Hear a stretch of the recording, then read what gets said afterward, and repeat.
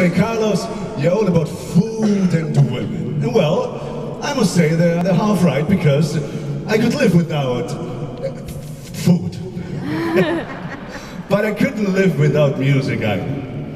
When I was a little boy, I was always trying to find an excuse to sing in front of my family and friends. Every single Christmas was like a little Carlitos concert. I was trying to be like the great Caruso, singing O Sole Mio over and over again, like Mario Lanza in his fantastic movies. The first time I sung professionally on stage, I was only 6 years old. I remember it as a very special night, very magical. I sang in front of 1,000 people, and my spine was tingling, my body was shaking. It's like tonight when I see all these beautiful ladies here. Really, you know, because for me, singing is like making love, you know? No, really, because you need to start very softly. Never rush. Because you don't want to finish it very soon. And this next song is the best example, because it builds to a great emotional crescendo. And to get the best out of it, you need to measure yourself. You got it?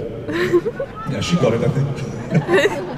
So the song is from The Men of La Mancha, one of the greatest Broadway musicals ever. And I had the pleasure to play the lead role of Don Quixote for 18 months in Madrid. And even if it was a really beautiful role, it was quite a big challenge, because I was quite young at that time. I was only 30 years old, and what? What is this smiling and laughing? I'm still young, excuse me. Yeah, woo, woo, woo, yeah. And single. Oh, that's better, isn't it? So how many single ladies do we have here tonight? Let me see.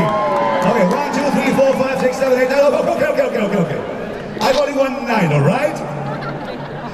And even if I'm Spanish and I have a Superman girl, my doctors told me yesterday, be careful, Carlitos, when you're over 40, because your blood pressure can raise. As well as other things. Okay, let's go with music. So, as I said before, playing the lead role of Don Quixote in The Men of La Mancha was a big challenge, because I had to play a character who transforms himself into an old man during the show. And in order to prepare the role properly, I even went to the parks to watch old people move. So, if I would need to do this role again, it would be really easy, because I would only need to look to my colleagues to find out how an old man moves, because they really do it so well, so slowly, they walk so... Look at that. When he has horns. Just like you. Yeah, exactly. That's what she said. Okay. Anyways, ladies and gentlemen, I think it's time we introduce to you the fabulous musicians we've got with us on stage here tonight. Please, first of all, give a big applause to the Stockholm Concert Orchestra.